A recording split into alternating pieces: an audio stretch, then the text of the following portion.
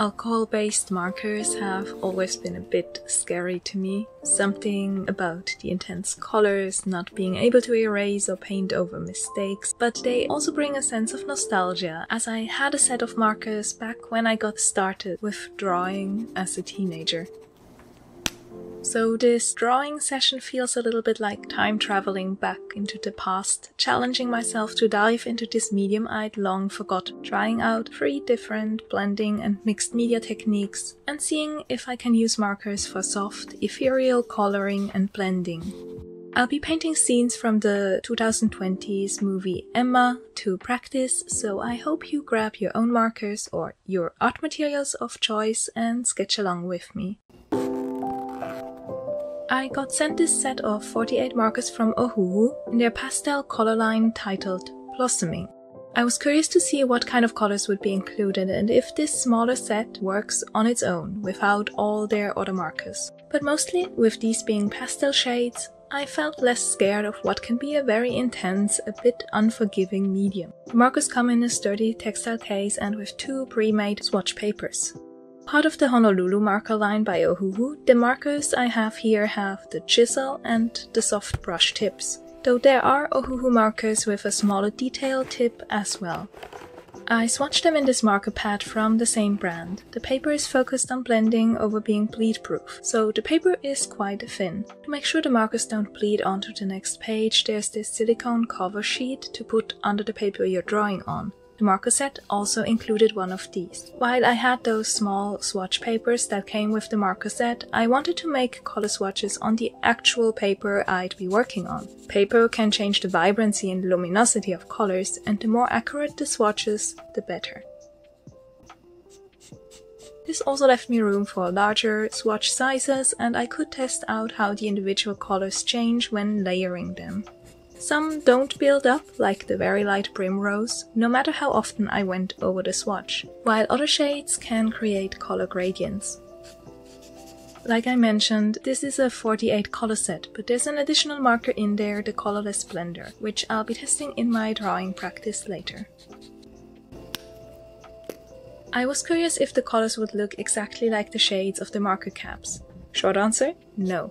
While some of the shades are quite similar to the color of the caps, overall it's very much worth it to take the time and create swatches, as I found myself constantly referring to these when I was painting later. While some of the shades just have a subtle color difference to what their packaging shows, some, like tender pink and several of the grey tones, can be pretty surprising.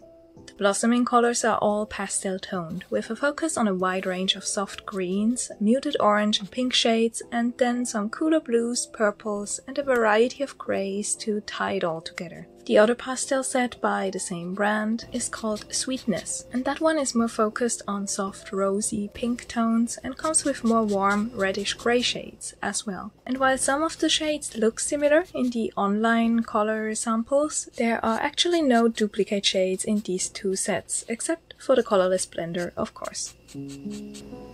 On the other hand, there are a couple duplicates in here for the skin tone set, as that is the set I'm most curious about to get as an addition to these colors. I was keeping my eyes open for the colors there. Primrose, Barely Beige and Pear Color are the duplicates I could spot. Some shades that stood out to me during swatching as unique or just so beautiful that I was excited to paint with them soon.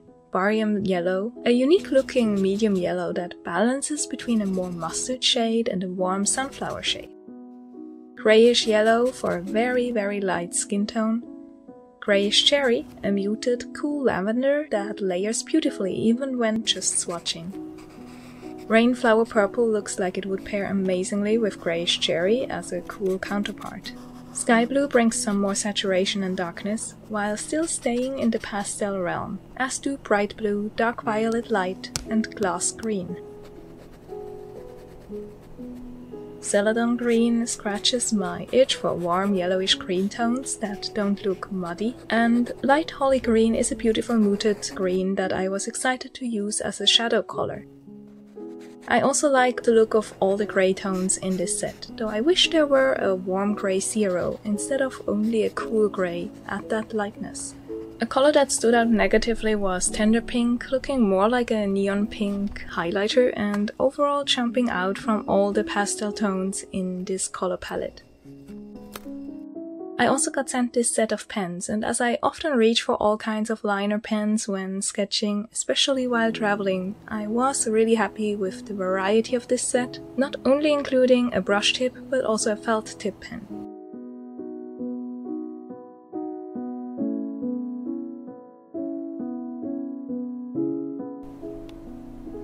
I tested how quickly they dried, and the thicker pens do need a few minutes before you can safely go over them with the markers. As you can see, while the swatches show on the back of the paper, nothing bled into the next page of the sketchpad book thanks to that silicone cover.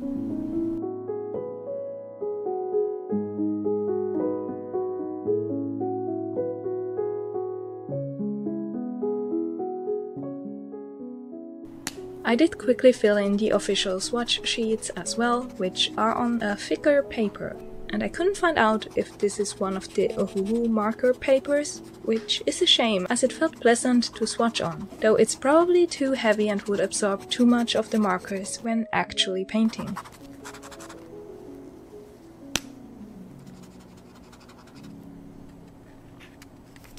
With all my swatches ready to go, I decided to dive into sketching movie scenes. I love using movie scenes or master studies when testing out materials, since someone else already took care of the composition, the color palette, the lighting, so I get to focus on just the materials themselves, becoming familiar with them in that way. Making all those swatches had helped me with selecting a movie that I thought would fit the color palette, but also pushing this collection of markers to go beyond just flowers or nature, as the title of the set, Blossoming, implies. I picked Emma, with its colorful yet often light sets and costume designs.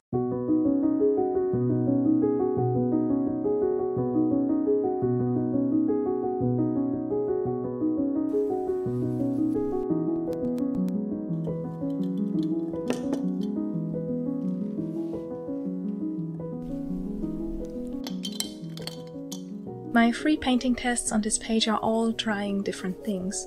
The first one here, which I started sketching in pencil but then went over with a thin liner pen, is all about coloring combined with pen outlines to provide contrast and detailing. I tried to always put the pen cap of the marker I'm using at the moment in view of the camera for this sketch, so you can tell which shade I'm painting with at any point. This actually feels incredibly nostalgic. This is how I used markers when I was much younger. Back then I had some Copic Ciao markers, which, as they also have a brush tip, I'm comparing these Ohuhu markers to. And mostly use them for coloring manga art, always using either pen or waterproof ink lines, sometimes colored pencil outlines, but never just the markers themselves. Now, this might date me a bit, but back then those markers were actually incredibly hard to find. It was a huge hassle to import them directly from some of the Japanese online shops that were around.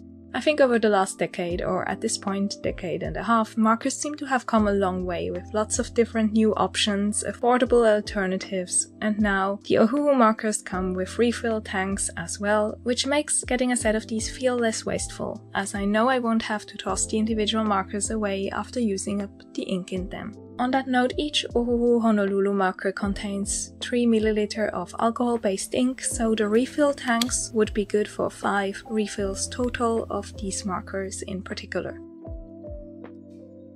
Anyway, as this sent me on a trip down memory lane of using markers for my terrible art back then, I just really enjoyed building up these soft color layers. Since all the shades are pastel, they harmonize very well and felt less difficult to use than more intense, saturated marker shades, which can look overpowering quickly. The pen outlines didn't smudge at all and helped with hinting at more detail than I actually painted on this small format, pushing the brush pen to the limit of how tiny it could draw at some points. If I get a set of skin tone shades at a later point, I'd be curious to try out the thinner tip option combined with this versatile soft brush, as I don't see myself using the chisel tip all that often. But that's a personal preference, as I tend to draw small art. If you work on larger formats, that chisel might be perfect for you. Having the swatches of all these similar yet subtly different shades ready at a glance turned out to be great for studying the colors of this movie scene.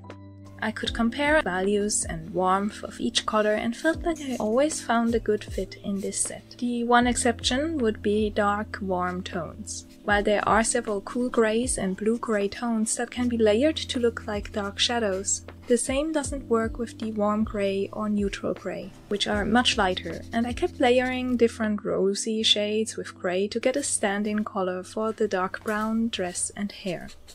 The result looks much softer than the actual movie, but I like how the colors all flow together for this slightly faded look.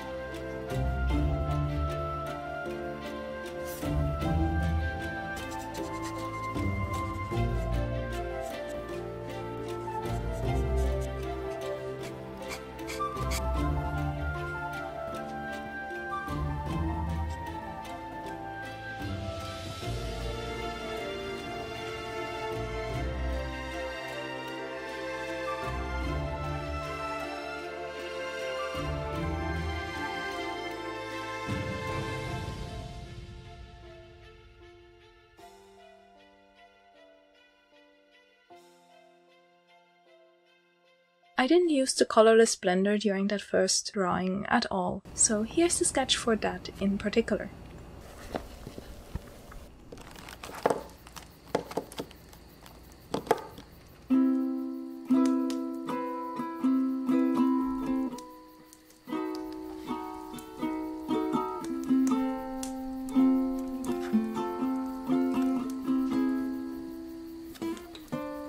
This scene has some blown out white highlights with lots of bright tones flowing into each other, so it would be perfect for a quick blending test. The blender can be used to wet the paper before going in with markers, creating smoother transitions overall, a bit like the wet on wet approach with watercolors. Or, after the marker color is already on the paper, going over the color with the blender lightens the shade and can help with smudging two areas together, though that only works if you do it quickly.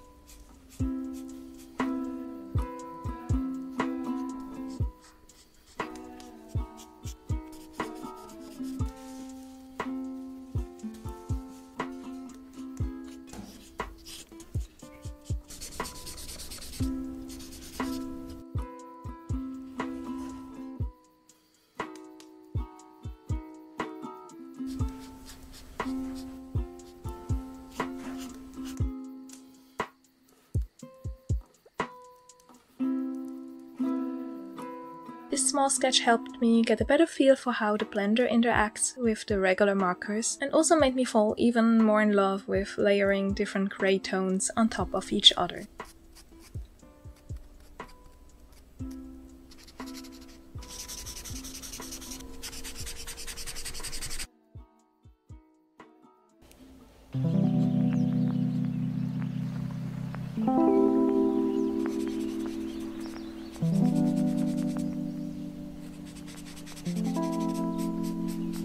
For the largest and final movie study, I picked a zoomed-in look at Emma's face.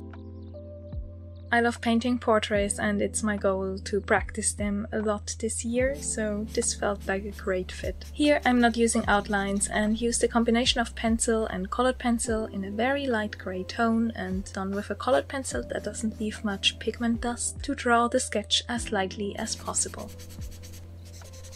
To start, I used the blender a lot to both prepare the paper and later go back over some harsher edges and soften them.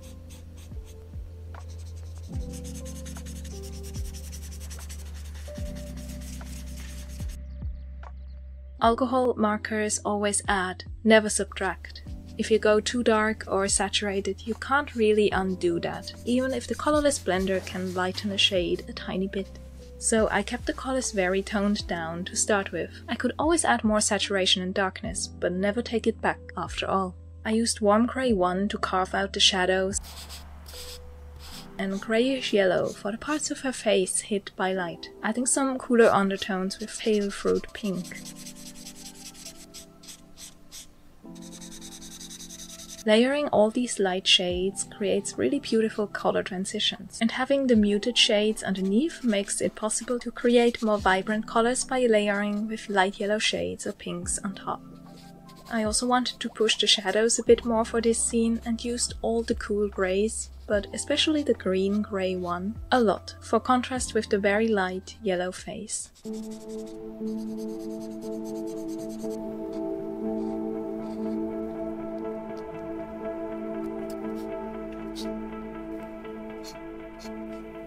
Compared to the cool, nearly minty greens of the interior decor in that first scene study, the greens here are warm, deep and lush, so I used a different part of this blossoming color selection.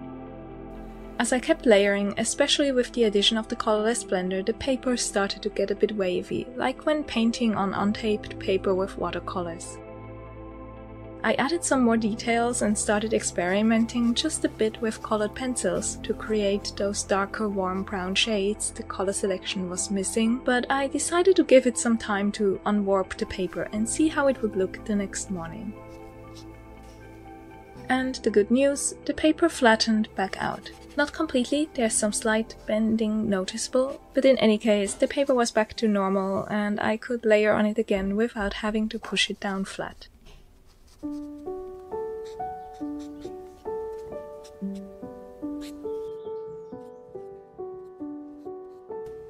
Overall, I'm surprised with how intuitive these feel for blending and layering, and that I could use them without any pen outlines easily. I think if you're new to markers, a soft pastel colored set like this one is actually a great fit, with all the shades blending together harmoniously and the colors easy to control. Though if you're more into vibrant, intense scenes, these won't give you a wide range of contrast or saturation, in which case the regular marker sets would be a better fit. There are some really beautiful shades in this set, and I love the entire range of greens and purples especially. Now about the markers themselves. I can only compare them to the Copic Ciao markers I used a long time ago and to a variety of smaller brands like the Shinhan Touch markers that I used only a few times. I'm not a marker expert, so I'm mostly evaluating these on how easy they are to use for someone who's new to them. The brush tip feels amazing, it holds a nice tension while still being very soft, and I was able to color detailed areas with it. The chisel tip, which I used way less but got a feel for during swatching, needs a stable hand to get a completely even application. But I liked it for quick abstract shapes in the background rather than filling in large areas. The colorless blender helped me with the color gradients on Emma's face, where I wanted the shading to look especially smooth, but then I mostly just layered and mixed the regular markers without the blender and felt like that worked perfectly fine, especially on this thin marker paper. So the blender is nice to have, but you don't need it to blend every single time, which made the painting process feel fluid and quick. Paper is very thin, doesn't drink up too much marker ink, but I wouldn't use it without the protective silicone sheet that comes with it. It can also buckle if you layer too many markers, and especially the blender, too quickly, but flattens back out if you let those layers dry. Overall, I'm really happy with these, how simple they are to use and how beautiful these colors look together, despite wishing some of those orange or pinkish hues would have been replaced with a darker brown or grey. While I think the sketch could have been left alone as a marker-only painting, I did want to test this mixed media approach. I kept it simple, 2 colored pencils mostly for some final contrast.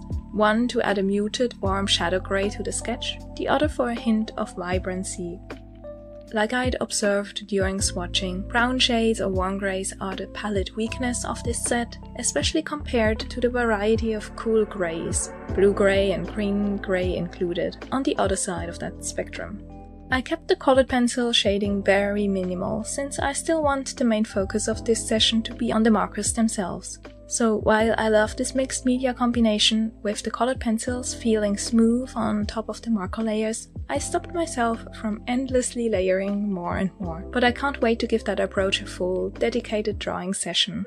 I hope this partially ASMR painting process was relaxing to watch and that my first attempts with alcohol-based markers in over a decade inspired you to try out something similar. Thank you so much for watching. I hope this was helpful if you're looking into markers for yourself, and I hope to see you in my future art videos.